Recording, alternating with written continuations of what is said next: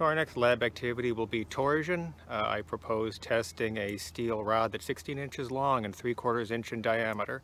It'll have a modulus of elasticity of 30,000 k.s.i and Poisson's ratio 0.25. Where in real life would you see an example of a circular cross-section? Well, for example, the propeller shaft of a small aircraft, like that small aircraft that you just saw me standing in front of. That was a Beechcraft Bonanza. So a propeller shaft would be one example of a structural member that has a circular cross-section. Here's the center line. Now there are two strain gauges that are glued onto this specimen, two strain gauges glued to the surface. One of the strain gauges looks like this. It's at a 45-degree angle to the longitudinal axis. So this angle right here, 45 degrees. 45-degree angle to the longitudinal axis. The second strain gauge is at a 90-degree angle to this first strain gauge. So it'll look like this. 90-degree angle to the first strain gauge, meaning 45-degree angle with the longitudinal axis. So both strain gauges are at a 45-degree angle to the longitudinal axis, and they're at 90-degree angles to each other. So how does that look? Do you know how a strain gauge works? Well, I have two strain gauges glued to the surface of this torsional member. And now these two strain gauges are in the principal directions. I'm trying to measure the principal stresses. What do I mean by principal stresses? Principal stresses are the maximum tensile or compressive stresses that a tiny stress element on the surface of this member are subjected to. You can actually find the principal stresses using Moore's circle. If you studied Moore's circle in your solid mechanics course, you learn how to find those. So I've got these strain gauges in the principal directions because I'm interested in finding the principal stresses. So imagine the shaft here with a circular cross-section. I'm redrawing it.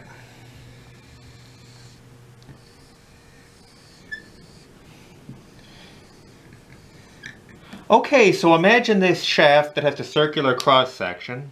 I redrew it for clarity. Picture a small stress element on the surface of this shaft.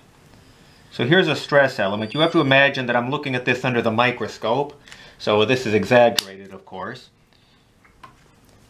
I'm going to give it an x-axis and a y-axis. So this is the x-axis, which is along the longitudinal axis of the torsional member. And then this will be the y-axis. So an x-axis and a y-axis. And once again, this is a microscopically small stress element on the surface of the shaft with a circular cross-section. So this square element has four sides to it. I'm going to call this side the x-plane or the x-face. So x-plane. We call it the x-plane because it's perpendicular to the x-axis. Similarly, this side of the square that's on top, I'll call that the y-plane because it's perpendicular to the y-axis. This shaft is being subjected to a torsional load. So let me give this a torsion like this. So there's a torque being applied to this. Okay, so this stress element is being subjected to a torsional load, no axial load, no other loads besides the torsional load. So consequently, there will be a certain shear stress acting on this microscopically small element. So this arrow right here, that represents the shear stress that's acting on it. So I'll call that tau subscript x subscript y. The first subscript indicates the face on which the shear stress is acting. The second subscript indicates the direction, so it's in the y direction. It's on the x face, that's the first subscript, x, for the face that it's acting on. The second subscript is the direction that it's acting in. Now, if you consider the sum of the forces in the y direction I can't just have this shear stress acting on it, otherwise the square would move down. So to counterbalance that, I need a certain shear stress acting up, equal and opposite. So the magnitude of that arrow will also be tau sub xy. Okay, so is it in equilibrium? What if I want to take the sum of the moments about point O, O is in Oscar, O is in the lower left-hand corner of this square. If I want to take the sum of the moments about point O, it's not going to be in equilibrium because this tau sub xy is going to tend to want to make this square rotate.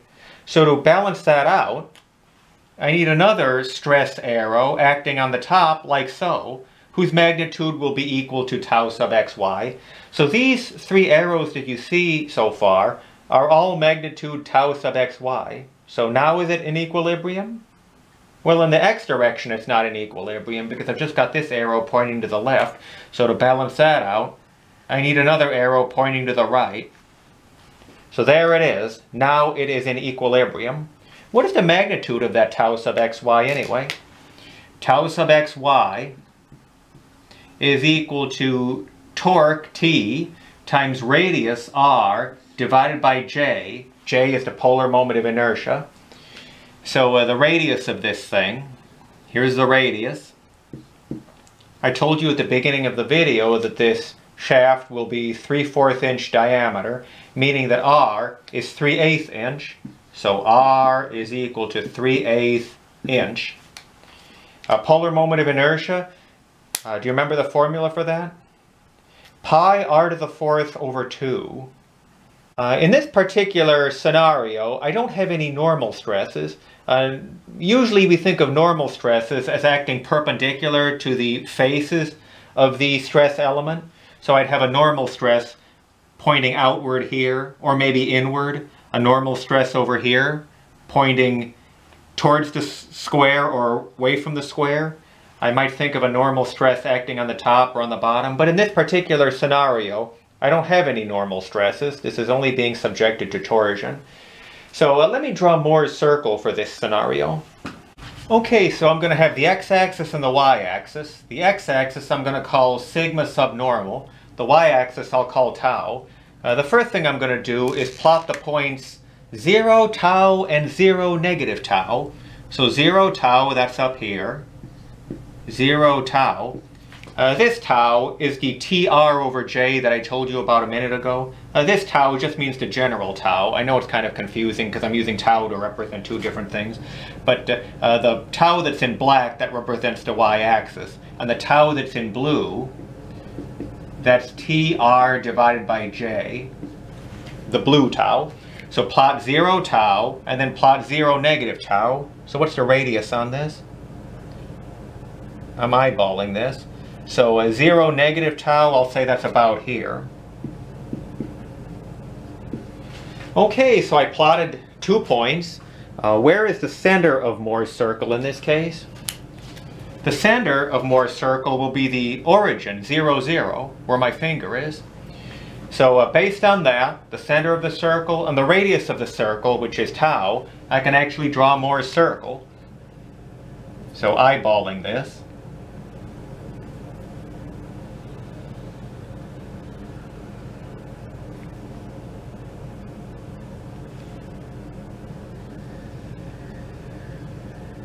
Okay, so that approximately is what Moore's circle looks like. Hang on a minute. Maybe that's slightly better. So that is approximately what Moore's circle is going to look like. Okay, now what is special about where Moore's circle crosses the x-axis? It crosses the x-axis at what are known as the principal stresses. So right here, I'll say that the coordinates of that point are sigma sub 1 comma 0, and then over here that'll be sigma sub 2 comma 0. So those are the principal stresses. Where Moore's circle crosses the x-axis are the principal stresses. This is tensile because it's positive. This is compressive because it's negative. Sigma 2 is actually negative. And so as you can see from Moore's circle, both sigma 1 and sigma 2 are equal in magnitude. They're both equal to the radius of Moore's circle. And they are also equal to tau, because tau is also the radius of the circle.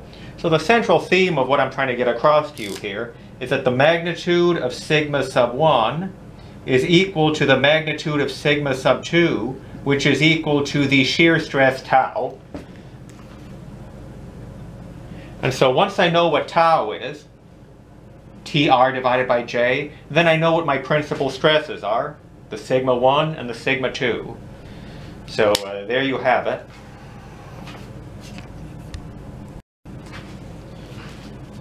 What happens if I rotate clockwise in Moore's circle? If I go from this point down to this point, I'm rotating, what is that, counterclockwise? 90 degrees. Rotating 90 degrees on Moore's circle means rotating 45 degrees in real life. An angle in Moore's circle represents double what it is in real life. So if I'm at this location, what that represents is the stress element that I had up here a moment ago. Remember this stress element? And I had the 4 arrows acting on it? The 4 stress arrows?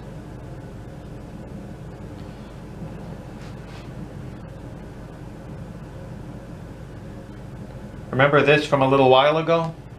What if I rotate that 45 degrees? Can you see this? If I rotate this 45 degrees, it would look like this. You see that? So I rotated this original stress element 45 degrees. So erase part of this. I rotated it through an angle of 45 degrees. Rotate this 45 degrees and you get this. So this orientation would be like standing on this point, being at this location in a Moore's circle. If I rotate this stress element 45 degrees, it's like rotating 90 degrees on Moore's circle. So where does that put me? Whether I rotate in this direction or this direction, it puts me at the principal stresses, doesn't it? So at the principal stresses, I'd actually have a scenario like this. I'd have a sigma 1, which is in tension. So sigma 1 like that, and sigma 1 like this. And you see those sigma 1s? Okay, I moved you back a little bit so you can see it. So I have the sigma 1s that are in tension, and I have these sigma 2s that are in compression. So, sorry, I have to erase part of Moore's circle. So I've got the sigma 2 like this, and the sigma 2 like this. That's in compression. So what happens is, I start off with this stress element that I had up here a little earlier. I rotate it 45 degrees and I got this stress element. What happened to the shear stresses that were acting on the sides? Those shrink down to 0 because if I'm at either of these locations, take a look at the y coordinate. That's 0, meaning that the shear stresses shrink down to 0. So here's where that 45 degree angle comes from. That's what's special about 45 degrees. So when I do this experiment very shortly here, what I'm measuring are the principal stresses, the sigma 1 and the sigma 2. The shear stresses go down to 0 in this orientation. Okay, so now you can see everything. The strain indicator is over here. Torsion testing machine here, specimen over here. So let me get this thing started. So first let me document when this is. Okay, so what time is it? Saturday, January 23rd, 4:09 p.m. Saturday, January 23rd, 4:09 in the afternoon. Here's the loading gauge. The controls. This is the loading dial right here. The stop button, the load button, the unload button. Now over here is the specimen. And there are 2 strain gauges glued on there. Kind of hard to see, but there are 2 strain gauges. Electric motor over here. Take a look at the specs on this. So the specimen is already loaded. I'll tighten it in just a moment. The wires that are coming out of the strain gauge. Okay, there, I plugged them in. I'll be using the 2-arm Wheatstone bridge. The switch is pointing to 2-arm. The wrenches that we use to tighten the specimen are in here. If I open the hood, I've got some wrenches in there. The on lever is over here on the left. So if I turn this on, it lights up. So there's some lights that come on behind the loading gauge. So how do you interpret this? Okay, so this is the dummy needle, this needle that I'm turning here. 0 pounds, 0 pounds, 50 pounds, 100 pounds. At least that's the way that it's configured now. What I have here is a range selector. See this right here, range selector? So right now I'm on setting 4. So if I change this to setting 3, for example, you see the numbers change. So 125, 250, 375. So it looks as though the capacity is 2,500 pound-inches. If I change this to setting number 2, what is the capacity now? 5,000, and this window says 250. This is 500. Okay, let me change this to setting number 1. So now the capacity is 10,000. So with the 12 o'clock position, that's both 0 and 10,000. And now the first window is 500. So what setting did I start with? I think it was on 4. What does 5 tell me? Setting number 5, the capacity is 500 pound-inches. So for today's activity, I will be using number 4. Alright, so the first thing I do is turn it on. That's the lever over here on the left. I did that a moment ago. I turned it on. And then it says turn on the B.L.H strain indicator. So turning that on, like so. Let me make sure that the specimen is in there nice and tight. So using these wrenches, I'm going to make sure it's in here nice and tight.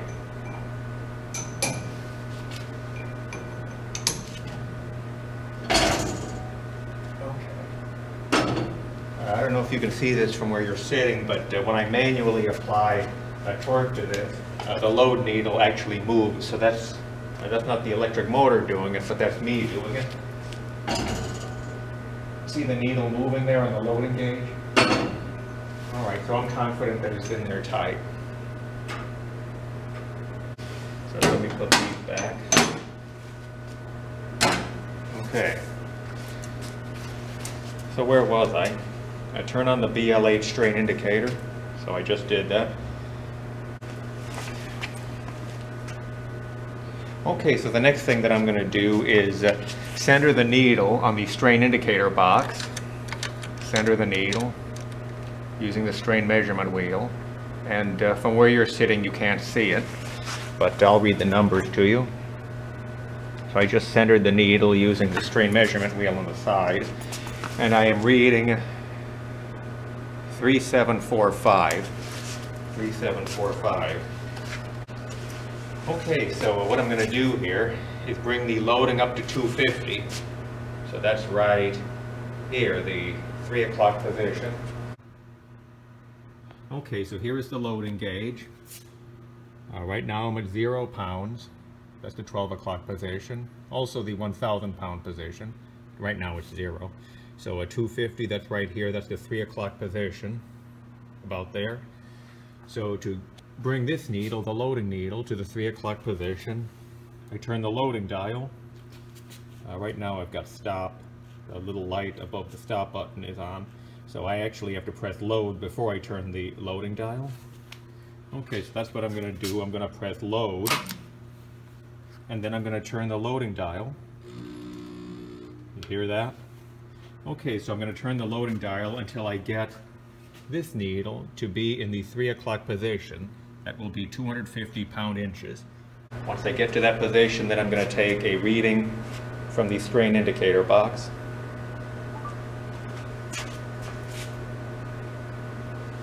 Okay. Alright, so turning the loading dial.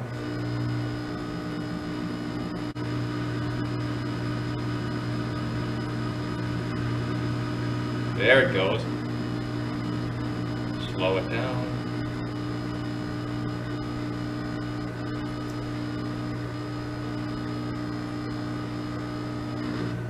Oops, I overshot. I went a little bit beyond 250. So let me show you up close. What I was saying is that I went a little bit beyond 250. You see this? I wanted to stop here, but I went a little bit too far. So if that happened, I just press stop and then unload and then turn the loading dial in the same direction. And that, in this case, that's clockwise. So watch what happens when I do that. See, it goes back down. I want to stop at 250. Okay, so I press stop and then load. Okay, so now I'm going to turn the loading dial until I get to 250.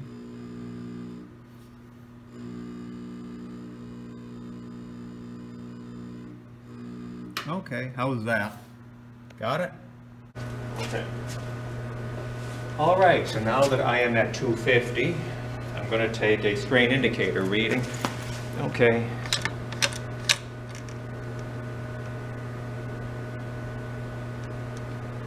Uh, 4050. 4050. Okay. It's warm in here. I'm wearing a coat today because it was raining outside earlier. One of those rare cold, rainy days in San Diego. Okay, so we got a reading at 250. Next stop 500. So 500, that is the 6 o'clock position down here. So how do I get it to 500 pound-inches? Okay, roll up my sleeves and get to work. Okay, I'm going to turn the loading dial. I don't know if you can see it from where you're sitting over there.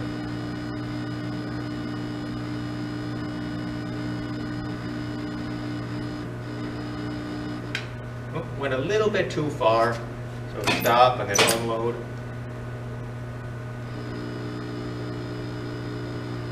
There it is, 500. So let me press stop and then load. So now I'm going to take another reading over here.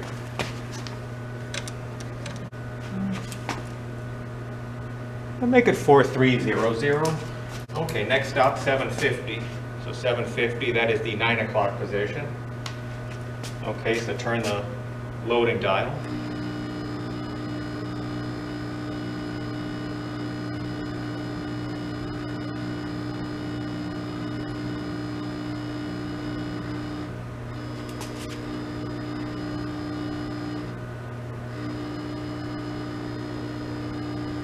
Right there. Okay. 750, so I'm going to take a strain reading.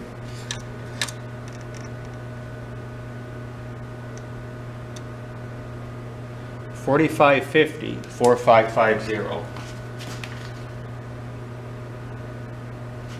And then lastly, 1,000 pounds. So 1,000 pounds, that's the 12 o'clock position. So let me get a close-up of this. Now I'm at 750. I want to get it up to 1,000. So I'm going to turn the loading dial right here. So as I turn that, watch the needle rise.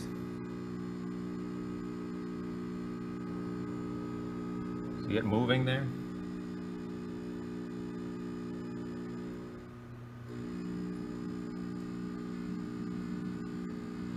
Okay, that's about 850.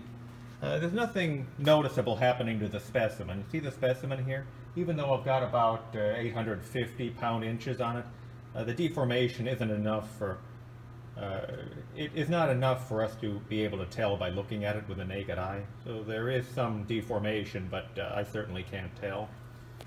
Okay, let me continue adding load to this.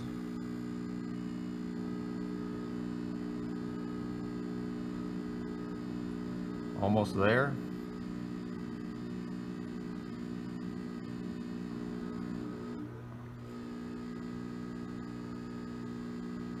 Right there, 1,000. You good with that? Okay, so now I'm going to take a reading at 1,000. It's slipping a little bit. Let me bring this back up. 1,000, okay. So strain reading.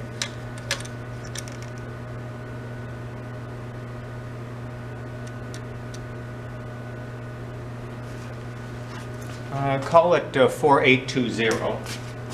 4820. Okay, now I'm going to take strain readings on the way back down. So stop, unload, back to 750.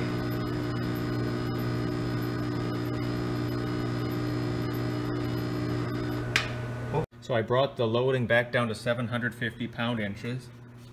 Maybe I can get this a little closer, hang on. About there. Okay. Oh. Okay, so right here, that needle in the middle, and what does this say? 4540? 4540 at 750 pound-inches on the unloading side. Okay, next stop. 500 pound-inches. That's down here at the 6 o'clock position. So 500 pound-inches. Unload. The unload button is currently operational.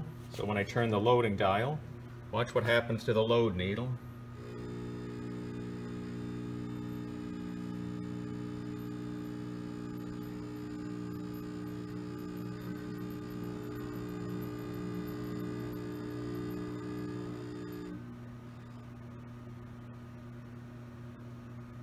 About there. About there. Let me come over here and take a strain reading. So I turn the strain measurement wheel. What does that say in the window? Let's call it 4285. I want to take it down to 250 pound-inches. 250. Let me step back so you can see everything. Specimen over here. No noticeable change, of course. Alright, so I turn the loading dial.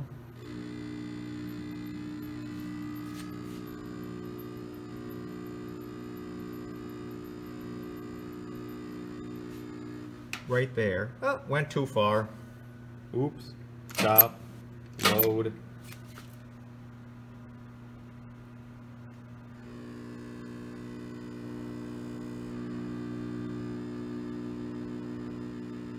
Right there. Okay, so I hope it stays. Take a strain reading. 4050. 4050. Okay, lastly, I want to get back to 0. That's up here. 0. So press stop, press unload, turn the loading dial, and let me bring this back down to 0.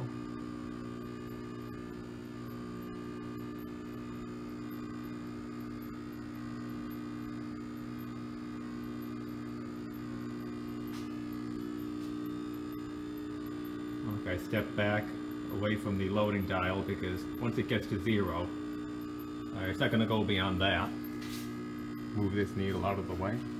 Okay, I'll turn this a little bit farther. How close can I get to 0? I really can't get exactly to 0. That's always an issue with this machine. So I have a little bit of loading on there. Okay, I give up. So it's about 5, so 5 pound-inches. What is the strain reading for 5 pound-inches?